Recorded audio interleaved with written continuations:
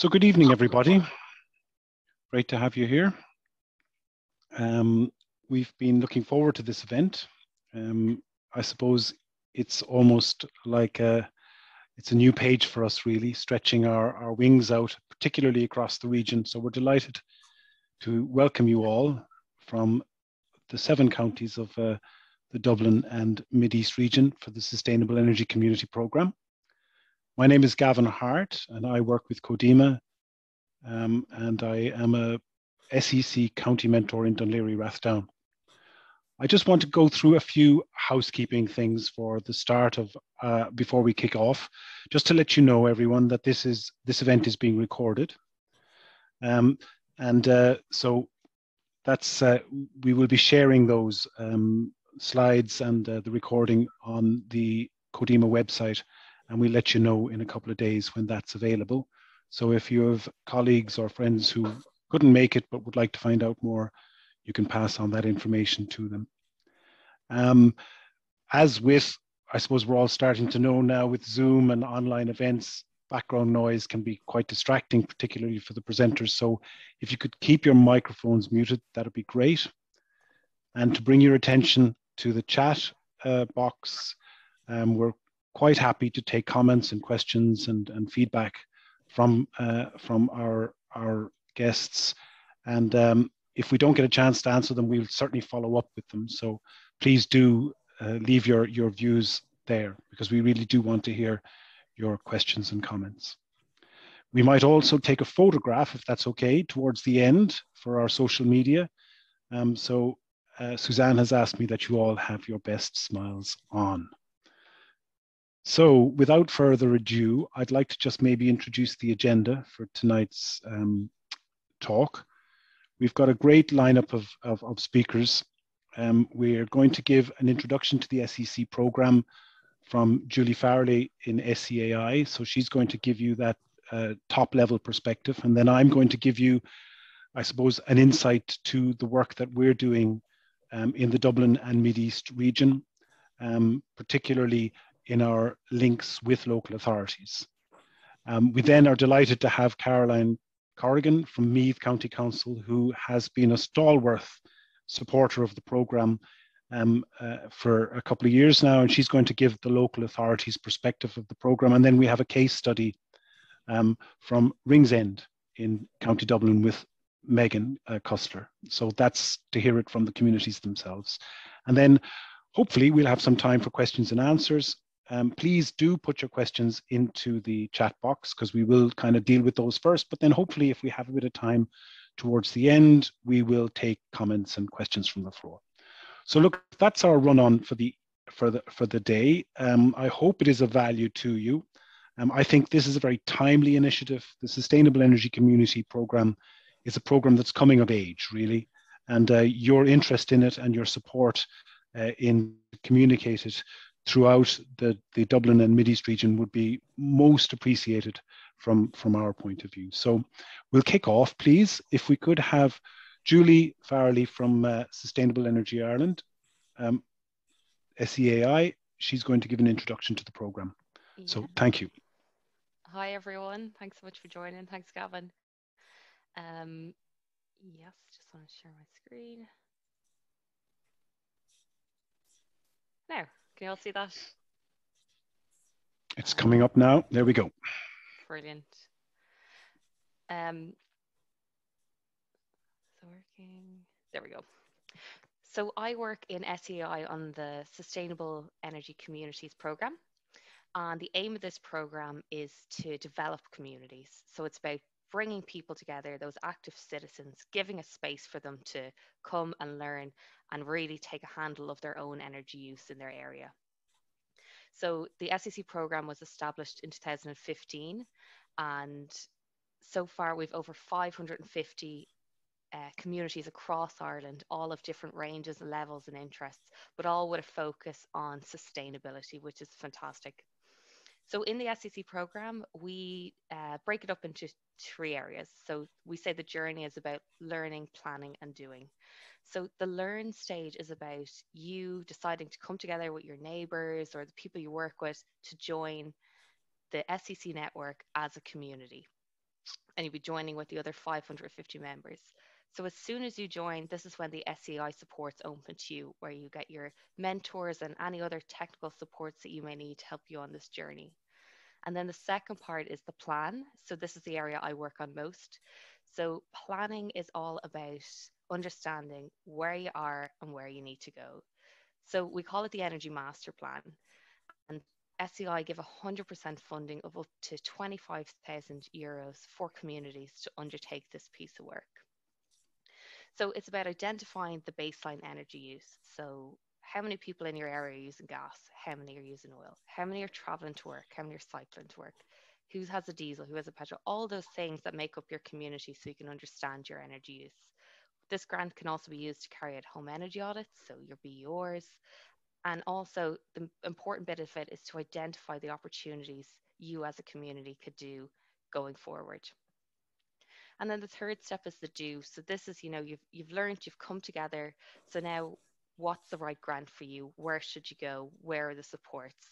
And being a community means you're open to receiving more supports in SEI than if you were coming by yourself just as a homeowner.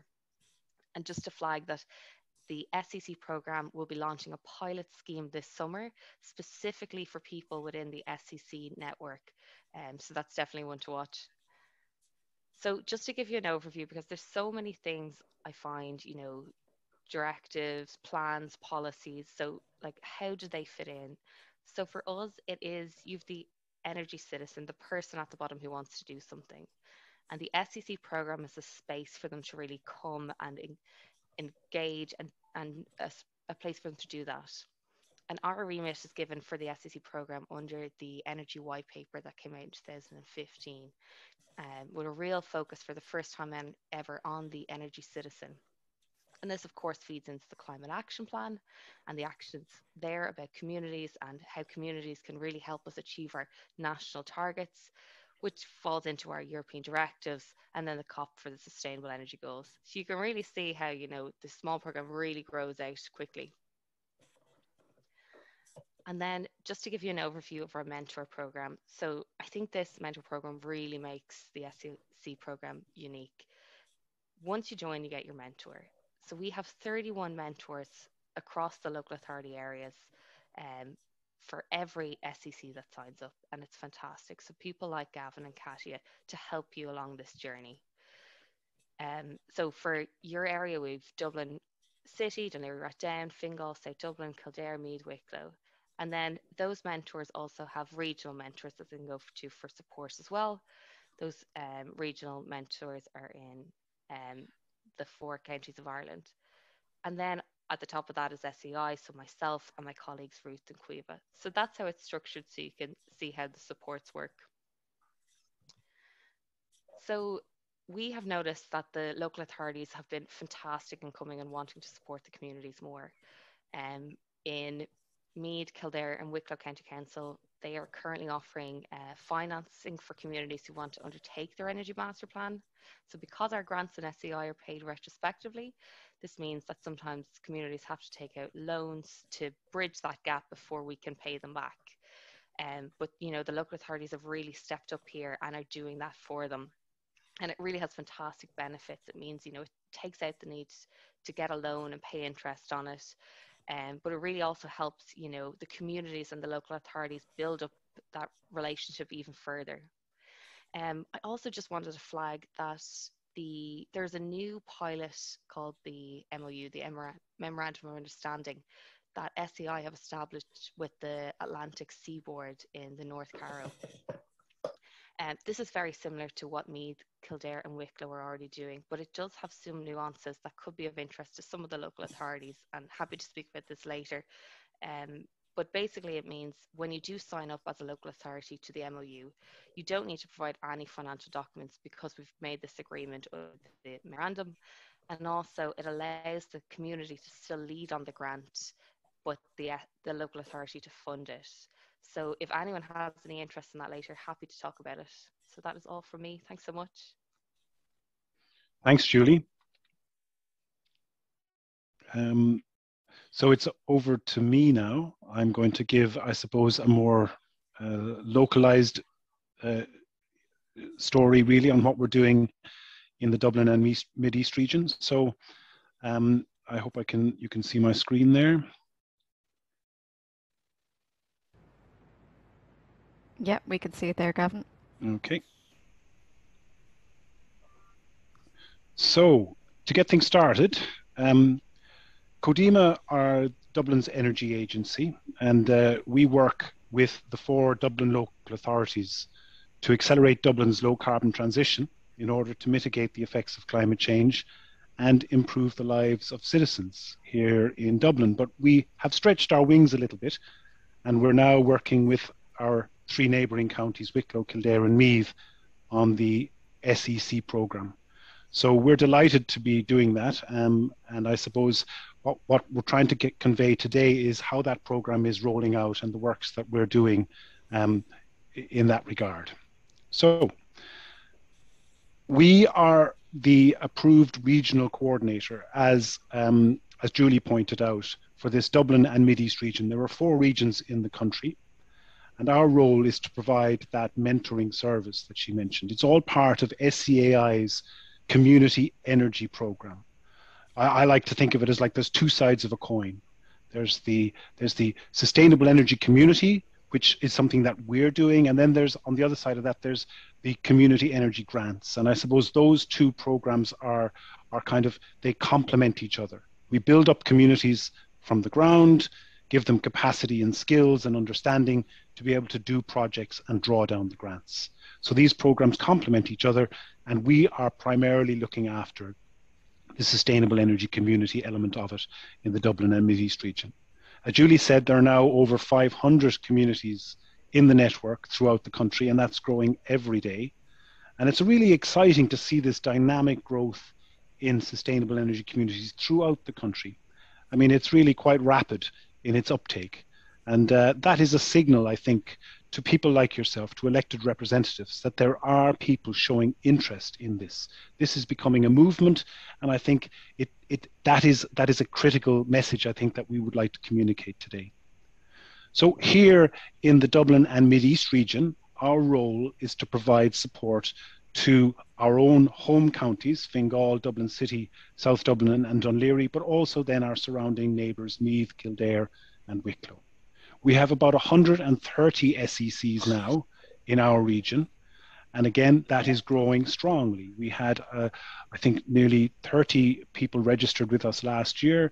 You know, when we were all working online, that's a fantastic interest in the program. So what we're seeing, and SCAI would support this, is a really almost like an exponential growth in the program. People are really showing an interest at a grassroots level.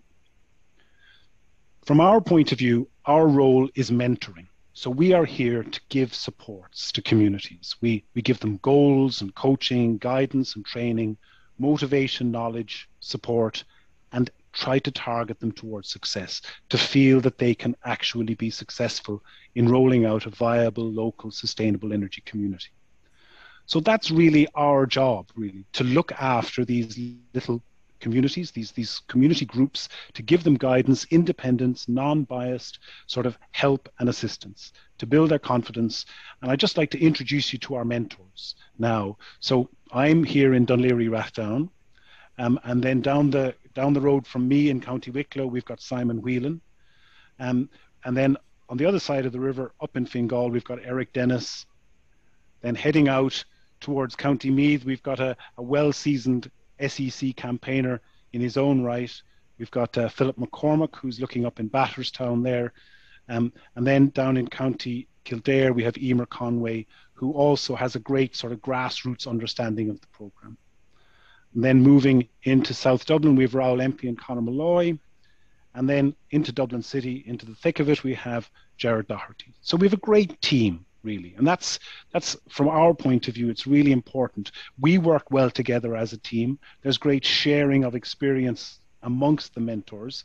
You know, we can look to each other for help and support at our level, but then, you know, we can share that support down to communities and into the SECs as they are emerging in our individual counties. So that's the sort of, that's the SEC program that's putting faces on the people, really, who are there to help you and to help communities grow in individual counties. But then we also have fostered relationships with our local authorities. So Codema has a historical place as the energy agency for the 4 Dublin local authorities. So there's a very strong relationship there. And then they inherited really a very healthy relationship with Wicklow, Kildare and Meath. So we actually now have active participation from all 7 local authorities. So they've all signed up to the programme. They're all actively engaged and partnering with the programme, and Codema is assisting them in that journey. So there are monthly meetings now between mentors and their representatives in the local authority, climate action officers, environmental awareness officers, like Caroline, who you'll hear her view now later on in the chat. So this is a really important partnership from Codema's point of view, fostering this relationship at a county level with local authorities, communities, mentors, and the national programme. So what's the context for all of this? Well, when we see it, I suppose, recently we saw the recent amendment to the Climate Act, the National Climate Bill. That set a very significant, ambitious target to reduce Ireland's emissions by 50% in 10 years and to, pursue and achieve carbon neutral status. That's a hugely ambitious action and policy direction for Ireland to move in. And then we also have the likes of the Programme for Government Commitment to retrofit nearly 500,000 houses to a B2 standard over the next 10 years. Again, hugely ambitious. And that can't be done on a house-by-house, individualized basis. It really does require us to aggregate housing together, to bring communities together, to do work of scale, So that's really what the programme is seeking to achieve. So there's a huge reason for this. And I suppose the benefits, as we boil them down to the local community, are very clear as well. We're going to build lower energy costs for communities. We're going to make houses and community buildings more comfortable. There's opportunities to boost local employment with increasing communities' energy knowledge. And I think really leading from the front, helping communities to become leaders in sustainable energy and this sustainable transition, as pointed out in the policy bit, earlier. So it's about knitting all of that together within a package and a program that communities actively want to be involved in.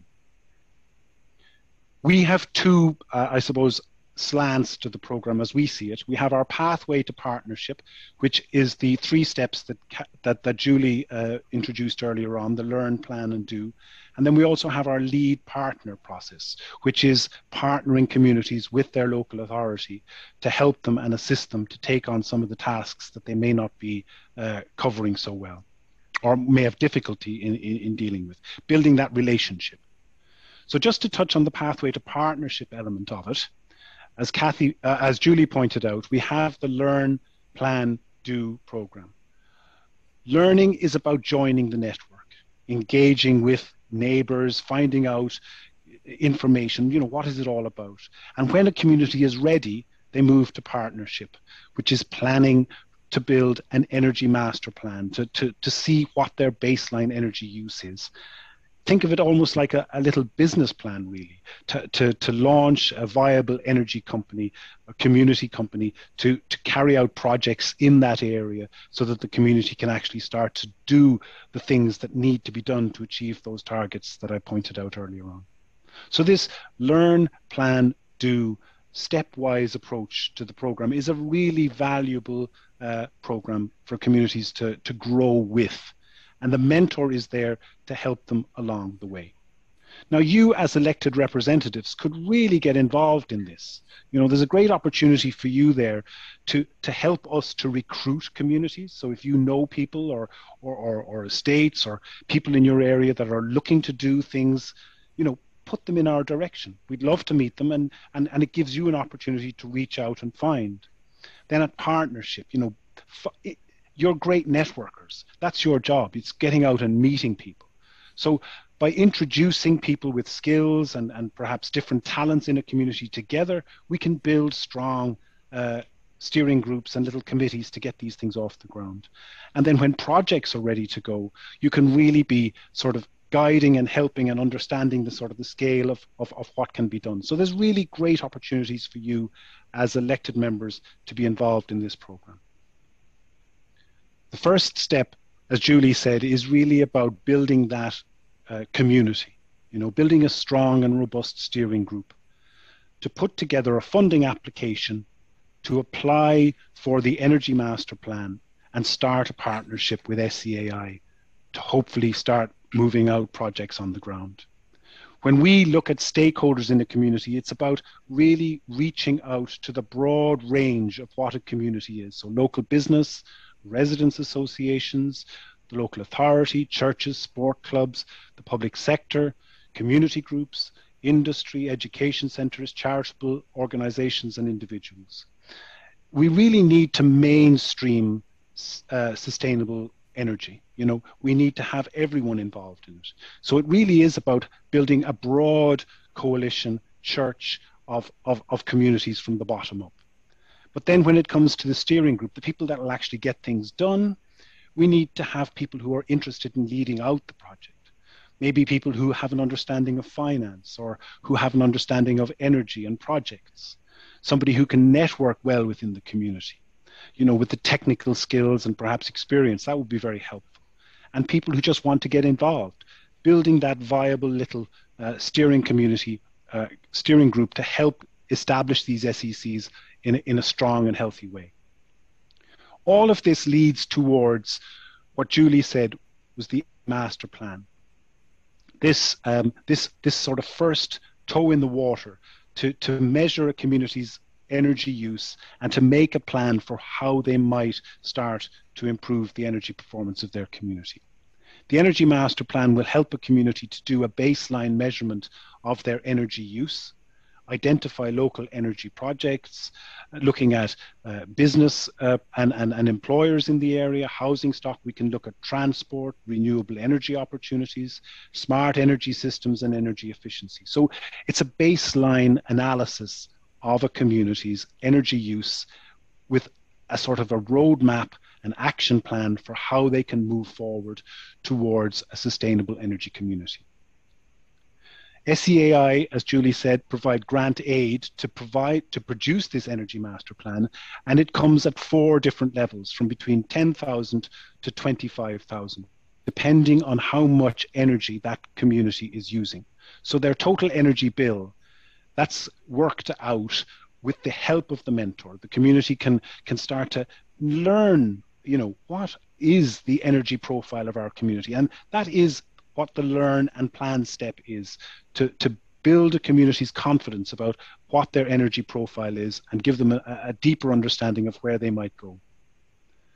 So we, as I said, have the other side of the coin, which is our lead partner process. How do we link these emerging communities with the local authority to help them to do some of the things that they might find challenging?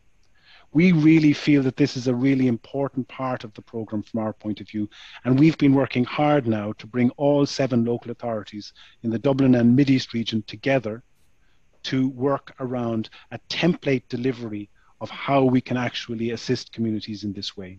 We really think that this is a natural fit between the local authority and their local communities, particularly when there's the support in the middle coming from the skilled mentors that I introduced to you earlier on, and an organisation like Codima who can actually offer that sort of centre place between the local authority and the community to assist them to work together. We see it as a sort of a partnership of 4 key players, really. There's the local authority, there's the regional coordinator, there's the communities themselves, and then there's the experts, the EMP consultants, the people who will help communities to actually deliver these energy master plans. So coming up with a framework to assist communities to do this efficiently and cleverly is what we're trying to achieve here in the Dublin and Mid-East region.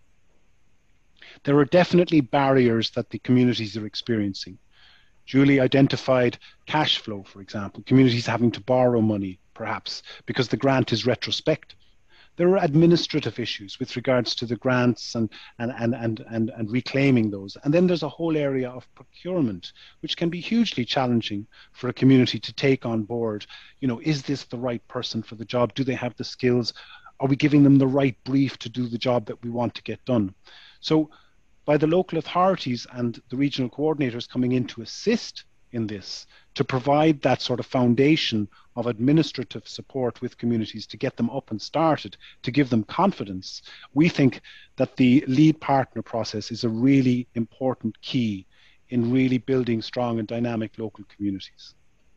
What we're trying to do is to come up with an EMP template, in other words, so we can measure energy master plans against each other. So we have a framework within which they are developed. So a community has an idea as what they're going to get out of it, even before they begin.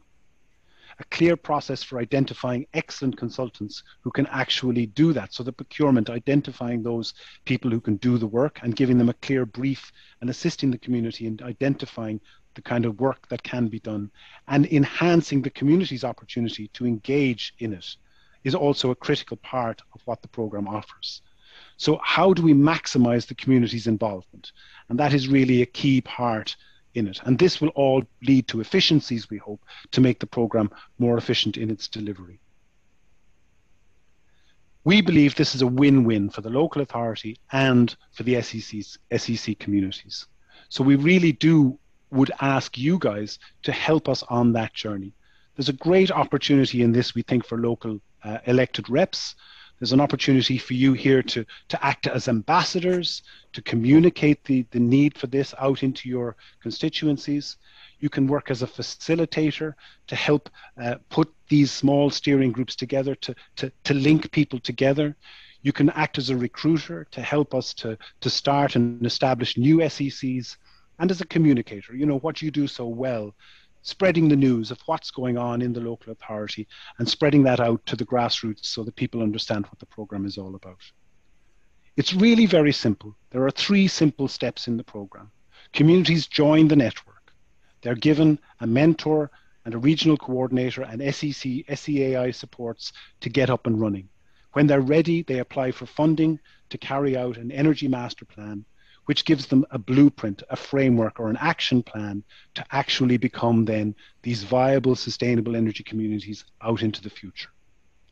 As I say to people, you know, 50 or 60 years ago, there were people meeting like these SECs in parish halls and schools all around the country, setting up these new fandangled things called credit unions. And look what has happened now. You know, here we are 60 years down the road, there's a parish in the country that doesn't have a viable credit union. I think the SEC has a similar sort of trajectory. It's planting similar seeds, a bottom-up approach to a really important challenge that is facing Irish society. So I think your part in this, as really networkers in communities, I think have a very important role in supporting the program, and we really look forward to working with you on our sustainable energy journey. So thanks again for your attention, and I hope you gained a reasonable insight to what the program is all about.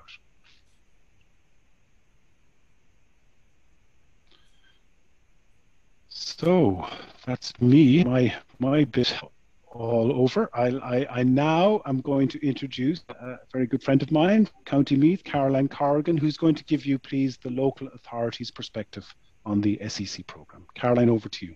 That's great. Thanks very much, Gavin. And once again, thank you for inviting me to speak at this. So just get my slides up.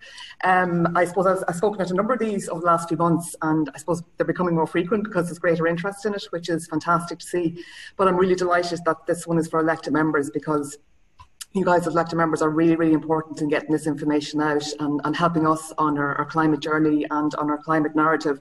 And you might say, well, how do I know this, or why am I just talking through my head here, or a hat talking about this? I suppose I do know, and I should have really included in the slide, and I didn't. I was very lastminute.com as normal. But here in Meath, we actually have something very special that only one other local authority has, I believe is Cork City. We have a councillor-led climate action forum, and I believe we actually have some of our members on here tonight as well. So this has been in existence for the last 18 months or so, and we're really all about the action stage now. So we can actually see the difference in the chamber, the way councillors talk about climate action, how they're bringing it to their communities, you know, making it part of everyday conversation. So it, you know, it really does work, and councillors have a really important role in reaching out to people.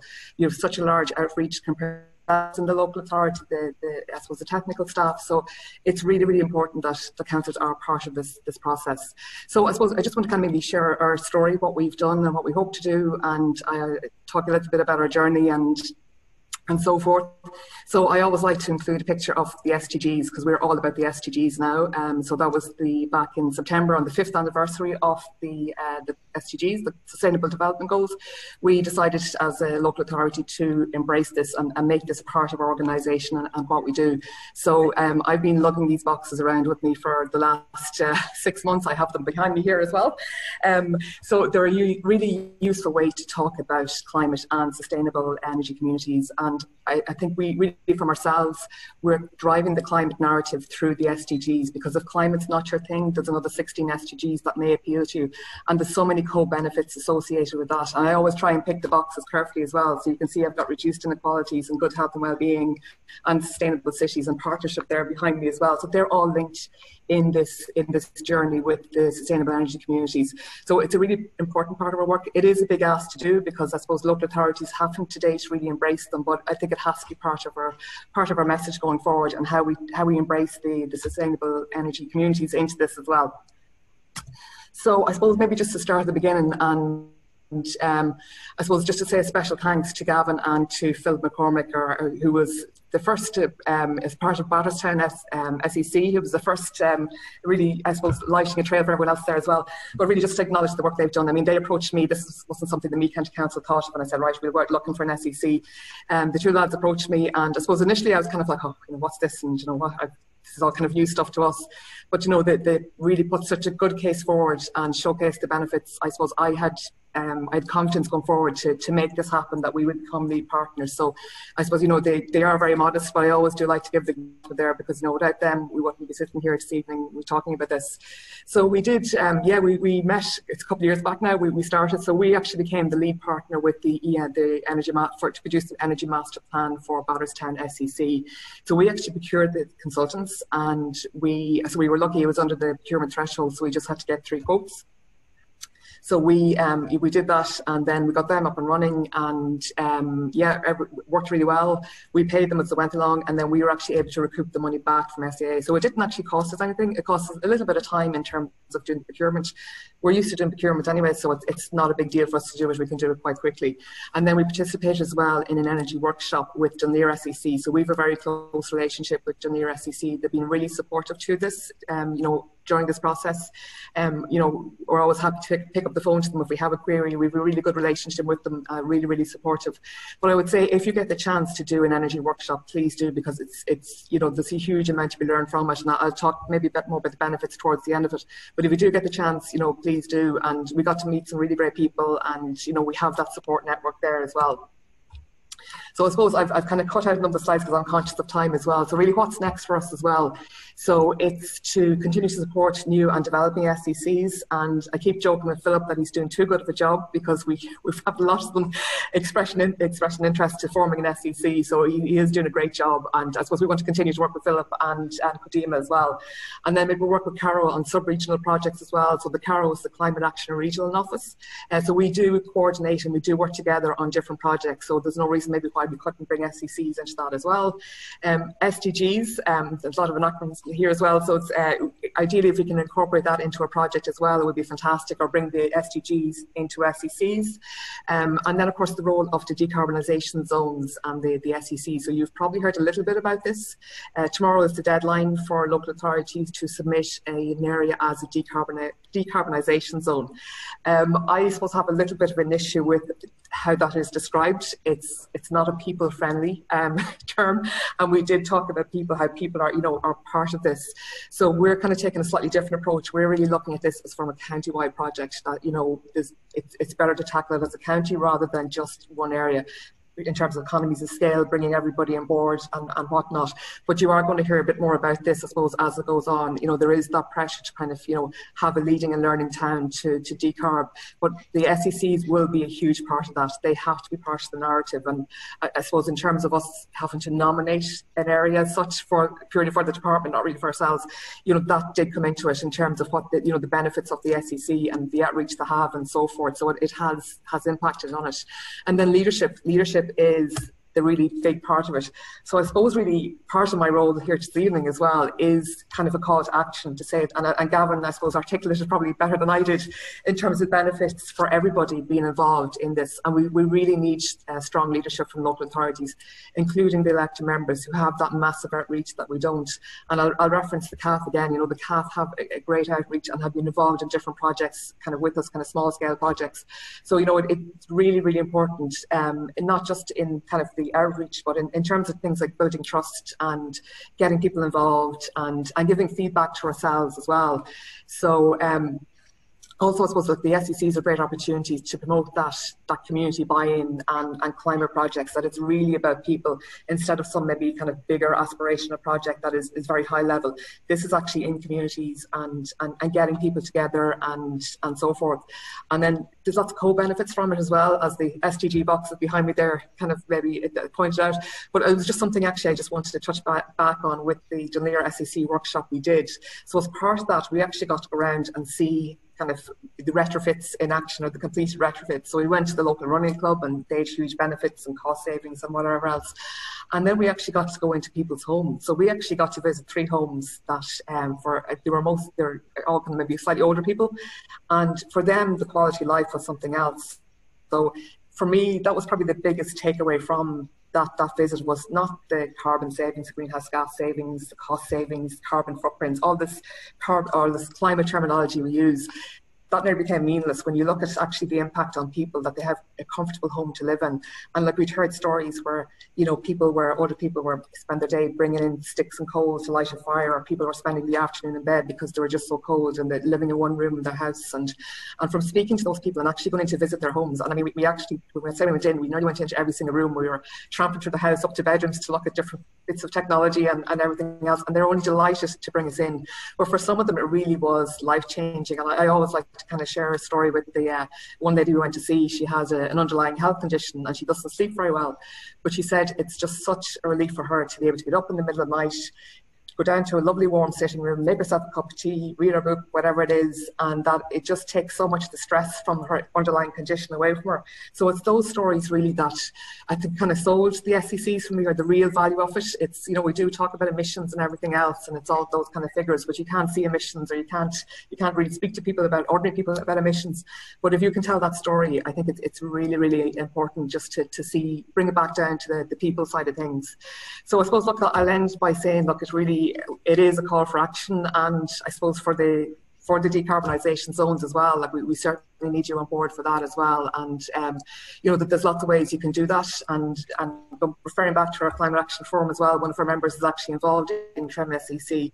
So you can take it to whatever level you want to get embedded in it, or you can just, as Gavin pointed out, there's lots of different ways as well, become an ambassador, or just share information about the community and what they're doing, and acknowledge the good work they're doing. So I think if you can get involved, do. And it's a great community to be involved in, because it's quite a large outreach. We have a great working relationship with CODEMA and SEIA and the local authorities, and it's something different, and it's kind of maybe a way to be creative as well, and there's lots of peer-to-peer learning as well, which is fantastic. We don't normally get that opportunity to do the peer-to-peer, but it is a fantastic community, and look, the more you can get involved, the better. So that's my hard sell for the to get involved. And certainly it would be fantastic if we had a Climate Action Forum in every single local authority as well. And I'd say maybe to give a final plug to the Climate Action Forum, if you do want to reach out, and the members are quite happy to tell their story, and if you would like to hear more information, do reach out, and we're happy to talk about that. So look, that's the final thing. I'll end once again with the SDGs. They're all over this. My email address is there. Do feel free to get in contact, and also we have a Twitter account around climate change. We try and promote, I suppose, the positive work that people are doing and so forth, and get the correct information out there. So I'm pretty sure I've probably gone over my time allowance, and we're behind schedule. So listen, thanks very much for listening to me, and do get in contact if we can be of help. Thanks. Thanks, Caroline. No, we're not doing too bad. We're a little bit, but we're well within the bounds of acceptability. So thanks, that was great. Much appreciated. So now we'd like to introduce you to one of our SECs. So here we have a project in Ringsend in Dublin. We have Megan Custer, who's going to give us an introduction to their work and what has been happening on the ground with an SEC there. So this is the RISE community. Over to you, Megan.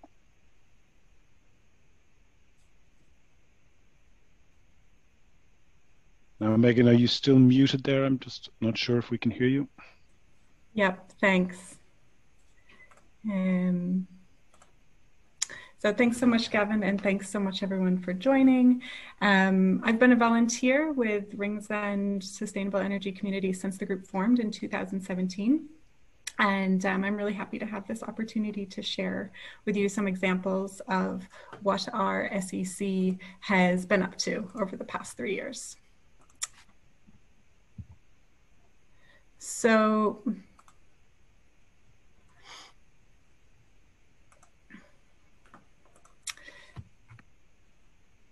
the first milestone for our SEC was the completion of our Energy Master Plan in 2019. And this Energy Master Plan was funded by the SEAI Stage 1 grant for SECs. And the EMP was a really powerful for our SEC because it gave us a really useful picture of all the current energy use in the community. And it also gave us an ambitious and viable set of directions for the community to take actionable, reasonable steps towards participating in the energy transition. So this screen grab is from our Energy Master Plan, and what you see here is some high-level data about our community's baseline energy use. So you can see our total energy consumption per year in kilowatt hours up in the upper left, and the cost of this that's estimated to be 10.8 million euro. And these figures take into account approximately the 4,000 dwellings, residential dwellings in the area of the SEC, and 72% of these 4,000 dwellings are residential. So it shows the average BRR rating as well in the community by kilowatt hours. And you can see here that our average BRR rating is, in Ringsend, is D2. So we have room for improvement in terms of increasing the comfort and energy bill savings in the area. And the key point here really that I wanted to make is that the Energy Master Plan just gave us a really comprehensive empirical picture of the community's current energy use. And this accurate baseline knowledge of current energy use has been really essential then when it came to start planning for efficiencies and renewables projects. So this is a screen grab from our EMP again, and here it's a much more granular representation based on data collected from SEAI's National BRR Database and the Central Statistics Office's 2011 census. And from this more detailed view, we get a rough distribution of BRRs across the community. And it gives a really good snapshot of the variety and spectrum of BRRs by small area within Ringsend. And it really shows how the BRRs in our community reflect the predominantly mature housing within the area. And just going through this process of creating the Energy Master Plan helped our SEC to understand the overall energy consumption and to identify ways of contributing to making the energy transition and decisions about the energy transition as democratic and participatory within the local area as much as possible. So this slide is again from our Energy Master Plan, and it highlights really the significant potential for energy savings for community members across those 4,000 homes in the community. And it also highlights the key challenge of the significant cost of investment for efficiency and renewables upgrades, and starts to think about a few ways of overcoming that challenge in terms of sharing information on planning for refurbishment and engaging local interest and building visible demonstration projects that can all help to increase the appetite and interest in the community for carrying out these bigger energy retrofits. So one of the benefits for me of being an SEC has happened when the community has started to come together to produce its own renewable energy. And for me, it's just been really great to participate in these tangible small projects. So this slide is showing some of the projects that Ringsend SEC completed as part of our 2019 Communities Grant, when we worked with the various partners to carry out lighting, heating, and installation upgrades. And we also, that grant also helped to install some solar photovoltaic panels. And this photo here is showing the solar PV installation at the Fair Play Cafe on York Road in Ringsend. And that installation actually just took 2 days. And the cafe owner and the director of the Anchorage project, Joe Donnelly, he was really excited about amplifying the impact of the project. So he installed one of these electronic visualization boards inside the cafe at the same time that the solar PV was installed outside. And so the board is connected, the board inside is connected to the solar PV outside. And Joe positioned the board right next to the cafe's cash register. So at the same time as cafe users are ordering their coffee, they can see how renewables are helping to power the cafe and contributing to making their cuppa. And this has actually been a really strong talking piece in the cafe, sparking casual conversations about energy use among people locally. And the cafe is continuing to develop itself as a sustainability demonstration project, really emphasizing the benefits of the local economy and community energy. So this slide is showing the projects that we're currently working on. So building on the success of the 2019 projects, we put forward a communities grant for this year. And in 2021, our application has been provisionally accepted to retrofit 4 commercial and 2 domestic sites. And the works are mainly associated with a suite of energy management and heating controls. And the domestic retrofits will bring the houses up to at least a BER B2 standard. So the commercial projects are actually, there's several sports clubs, including Clonagale GAA Club, who's getting LED floodlights with lighting controls and heating controls and smart metering. The Railway Union Sports Club is installing LED floodlights as well, also getting an energy management information system, and they are replacing their petrol-powered mower with an electric one. And then the Lansdowne Lawn Tennis Club is installing lighting controls and energy management information system. And as well, over the summer, the SEC is considering the option of forming as a cooperative organization. So that was one of the opportunities that came out of the Energy Master Plan in the Register of Opportunities. So we're really kind of just starting, we're still at the beginning of starting to realize what is possible, and we're looking forward to building on what we've done. So feel free to give us a follow on social media if you like, and if there's any questions, I'm happy to talk about them in the Q&A, and thanks so much for listening. Thanks, Megan. That's great. It's fabulous. I think that idea in the coffee shop of trying to engage people with their actual, real-time energy use is where the stories for this come. And, it is all about stories. People change behavior when they feel that their communities are changing with them. It's all about that, So it's great that you're dealing with it at that human level. And we need to remember this is a human journey, energy emissions are coming from people. So we need to think about people and how we actually engage with them. So folks, that's our talks for tonight. I hope it's given you some insights. There's been some good lively conversations going on in the chat there. And some of the points that have been kind of looked at, if you look back over the chat, there are questions that have been specifically answered. So I just need to tease out these a little bit, which ones we might look at. Suzanne, do you have any advice for me on that? I'm just looking through the questions. Or there are some people who've made raised their hands as well, looking to make some points, so we can fit those in as well. Yeah. Hi, Gavin. Yeah, so there's a question that's come in that hasn't been answered, so I think it might be good to start with that. That comes in from Sarah Riley, and it's a good question. What percentage of the cost of the works do SECs generally receive? So Gavin, I don't know if you want to take that one or field it out to Julie. Julie, I'd say if she's still here, yep. Yeah, I wasn't able to type fast enough. So Sarah, it's a mix. So like Megan was saying, they did the BEC grant, so they would have got 35% for the homes that they upgraded, so 35% of the cost. Then it's 30% for commercial buildings, 50% for community buildings, and 80% grant for fuel poverty homes. So it's a mixed bag.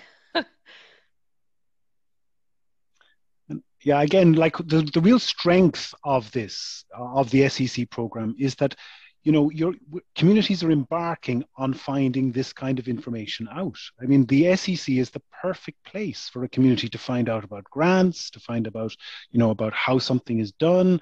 It's about bringing all this together into one place, So the SEC is the vehicle for communities to build their energy knowledge, their almost like it's like a vocabulary. So it's really an important place for that. So thanks, Julie. Could a street be made of just 2 households? Now this is yeah, it's a difficult one to answer. Julie, there are precise answers to this, I think, aren't there? It can't be one building. And yet maybe a block of apartments, could be something that would pass as a community or a street, a village. So maybe you could give us those definitions as well, or some guidance on what is a community. Sure, no worries.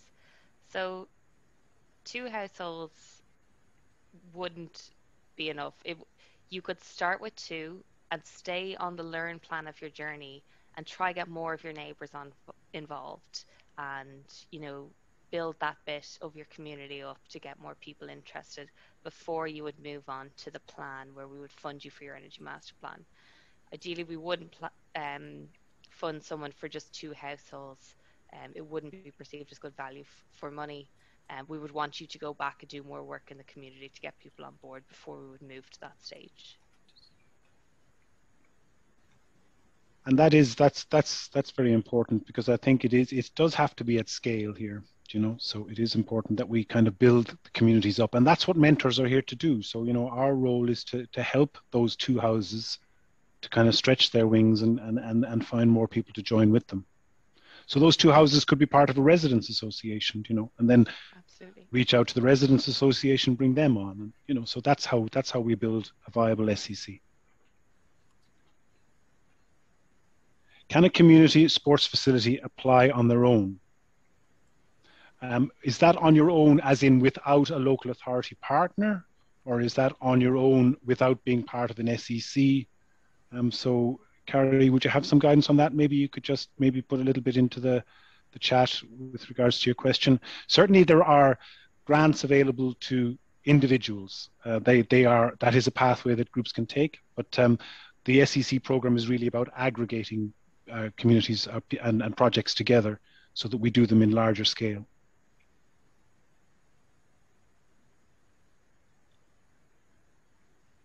So we have, I think we've kind of covered a lot of the questions. Unless there's anything, we'd like to maybe open the mic. Declan, Meehan? Yeah. Would you like to have anything to say? Yeah, I would. First of all, thanks for the presentation. I'm in contact with 3 of these groups already in my area, in the Cabra-Glasnevin ward of Dublin City. This is really important, and I think it's good. I really think, though, the issue of the 20 grand and having to find someone, obviously it would be ideal if all the councils could just, back that. But what would be more ideal is if the SEAI would actually change the policy and pay up front or give a voucher or do something like that, because it's a huge hurdle. And especially for more disadvantaged areas, it's hugely off-putting. So I think, obviously, I'm going to do my bit to encourage this as much as possible. But I think that bit of feedback needs to go back uphill to the SEAI that, if you want more people involved in this program, you need to get rid of that hurdle and make it as simple as possible. Secondly, could I just get examples of exactly what projects are and aren't kind of available for funding, or, what, I suppose just maybe a bit more on the criteria for what the funding actually does and doesn't cover would be good, and a few examples of maybe more, so we get an idea of the range of things it actually does cover. Thanks. Yeah, sure. So I don't mind taking that one, Gavin, if you want. That's fine, Julia. Yeah, so Declan, we do get that a lot about why can't we fund communities up first, and it is a decision by senior management in SEI that we don't. We have looked into it, and what happens if we do that is that we become the procurers. So we would have a list of people.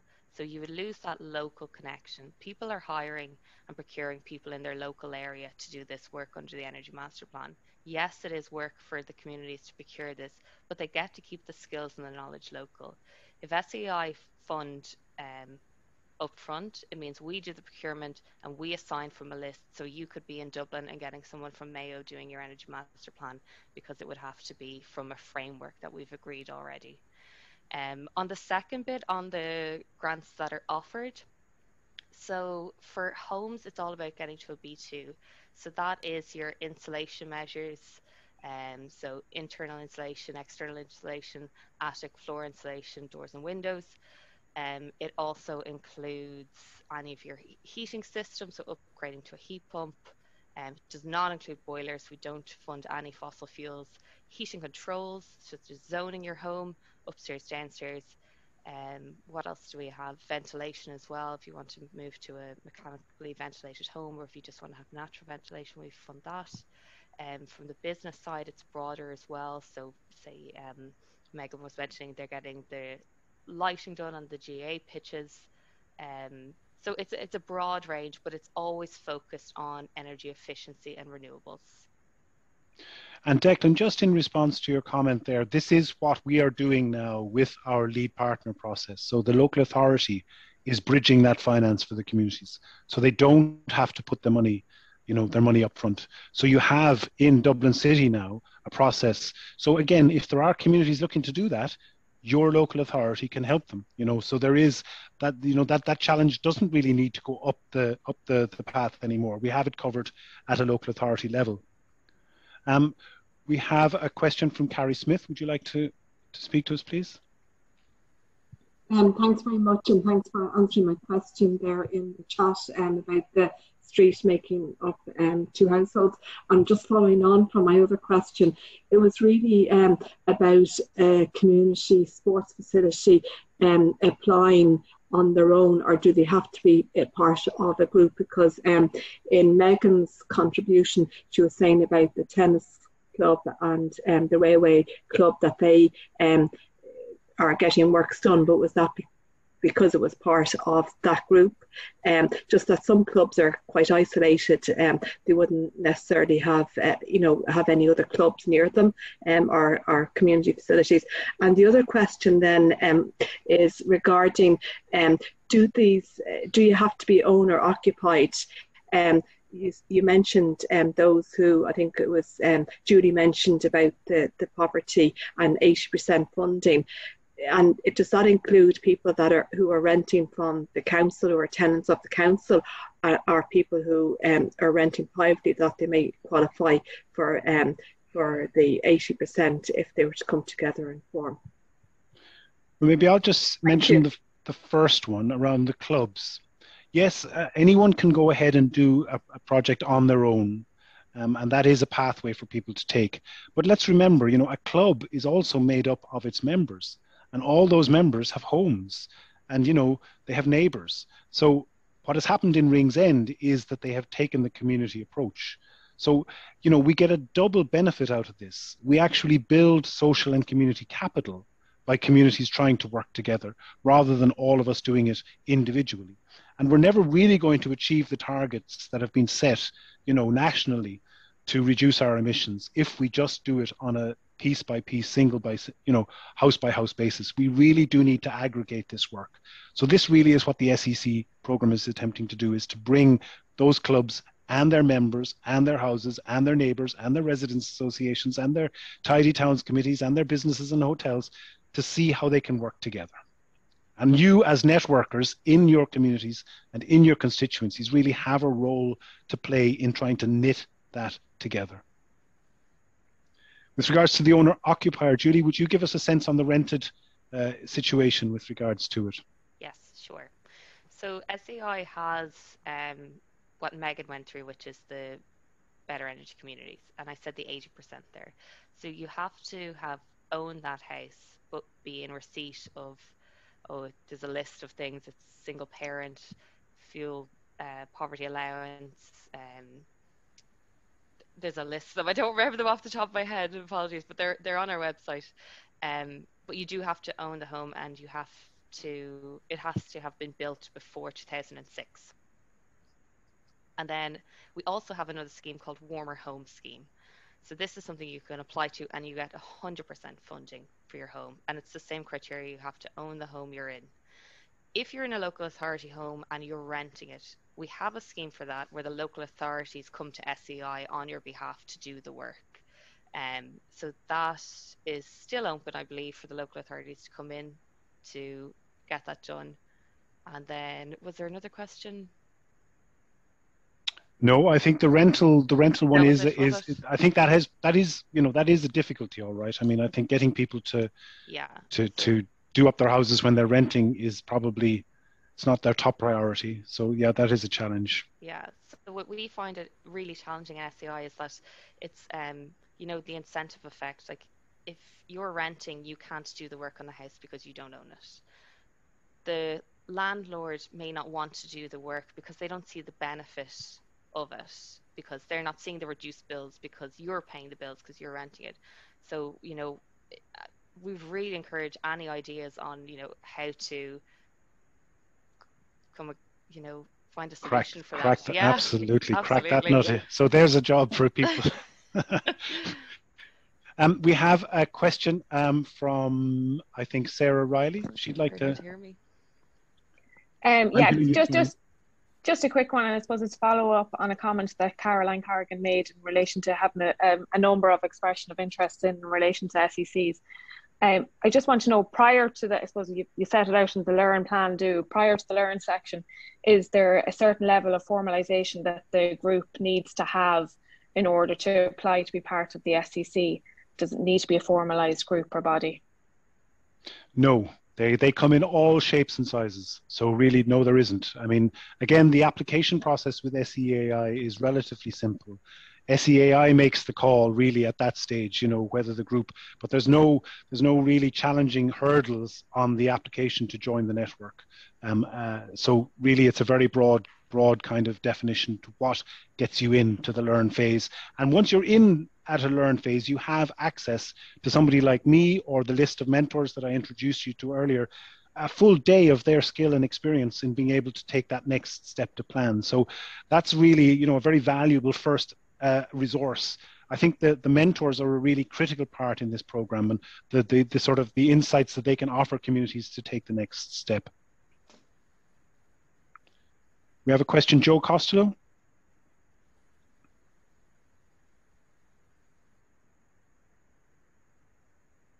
I think you're on mute, Joe. Oh yeah, sorry about that. Thank you very much for the presentation.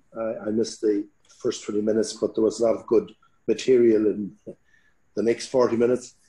My question really, and you were just referring to it there, Gavin, that's, let's say Dublin is full of communities. It's full of resident associations, tenants associations, little networks of various descriptions, tidy towns and so on. So if at the very early stage, before making any application, is there a team of people or advisors that could be called on? Let's say a member of a resident association would like to arrange a Zoom meeting and invite somebody to come along from Codema or from SEAI to come along and talk about it before any decision would be made. And secondly, what is your ideal community that you think works out best in terms of the community makeup? Thank you. Thanks, Joe. Very helpful. Yes, so a community, as I said, because maybe we just preempted that answer in the earlier question the answer that I gave. A community joins the network, so that's how we hear about them. I suppose, as you said, there are communities everywhere, and what we're looking for people is to go to the SEAI website, to sign up and make themselves known that they're interested in taking this journey. As soon as they do that, their mentor is notified, and the mentor gets in touch with them and says, hello, would you like to have that Zoom meeting that you just described? And we'll tell you, and we'll talk about what it is we might do next. So that is the first point of engagement.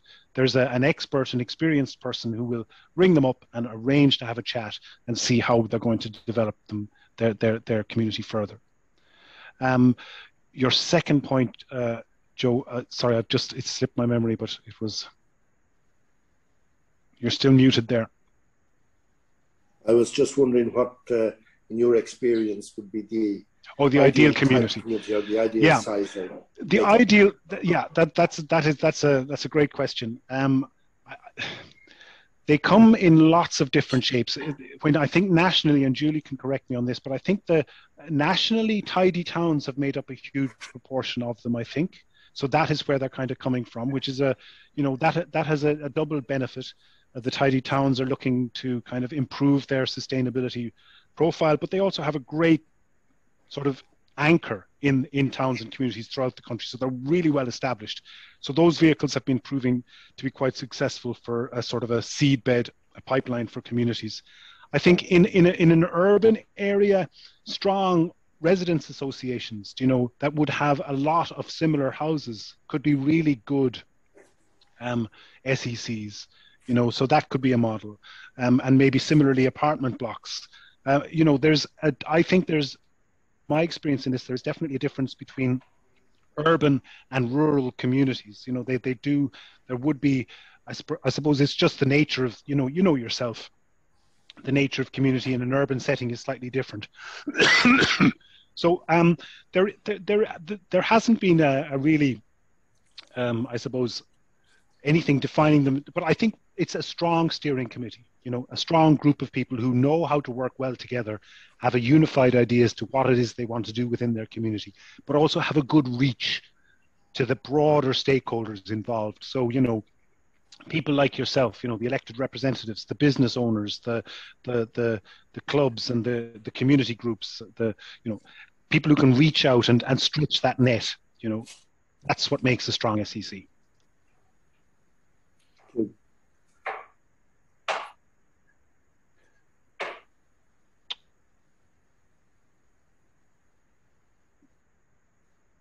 So, folks, we're kind of 10 or 15 minutes over time. Thanks for sticking with us. I think we've kind of answered questions. There's nothing jumping out. Oh, Dennis O'Callaghan has one final question, if we'd just like to take that one. Thank you very much, Gavin. And I'll be quite brief because I put it in the chat and the reply I got, it still didn't put a sort of a finality to it. Any of these projects, as you probably know, what is the legal imposition on either the community, who would be quite wary of any such legal implications? All of these projects where you're into procurement carries a legal risk. And I suppose what I'm trying to establish, there are three parties, the SEAI, the local authority or the community, who is legally responsible for the delivery of the project, the procurement and delivery. Okay, well, Thanks. Dennis, just in response to that, I think we need to see this, first of all, is there's a stepwise approach to this, okay? So what we're talking about is a community growing as they gain experience. So we're not dumping communities into complicated, and in fact, our job is to protect them from that. We do not want this to go wrong, where communities end up, with egg on their face and everyone going, oh God, that was a disaster. That is not where this program is headed. So what we need to do is we start off at Learn, where they find out a bit. They then do this energy master plan. That's dipping their toe in the water. What has happened in Ringsend, learning about their energy picture. There's no real risk in that at all. I mean, there's no exposure, especially if they're with their local authority. The cost is covered up front, provided they do the energy master plan and they put in the work and they get it done. That's a learning experience. And then they're at the stage where they might consider doing projects. And at that stage, there is, of course, perhaps a bit more risk because they are starting to look at actual projects. Things could go wrong. But again, with the experience of Learn and Plan, and with mentors' help, and with growing understanding of the whole energy business, we would really be about backing the communities that know how to do it. We're not certainly sending them off over the trenches into no man's land without an understanding of where they're going. So it's minimizing that risk at each step as a community moves through the process.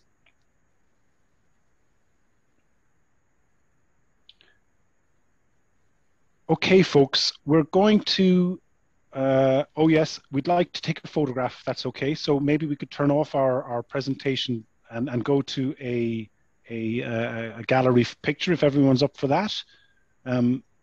Suzanne, you can do that your end, I presume, and we'll all smile and turn on your cameras. It would be great. Great stuff, yeah. We all get our best smiles out. I'll just do it now. Great to see so many people attending this evening as well. So we obviously want to brag about it on social media. So if you feel like giving a wave. Yeah, I'll do one more just to be sure. Great stuff, all done. Very easy. Thanks very much to everyone for coming along. I hope it has been of value to us. As I say, there are people in your local authority who know more about this, and they can put us in touch with, put you in touch with us. So it's about building that relationship, and we look forward to working with you going forward. Thanks again for attending. Thank you very much for the presentation, guys. It's really useful. Thanks a lot. Bye. Bye. Bye-bye. Bye-bye.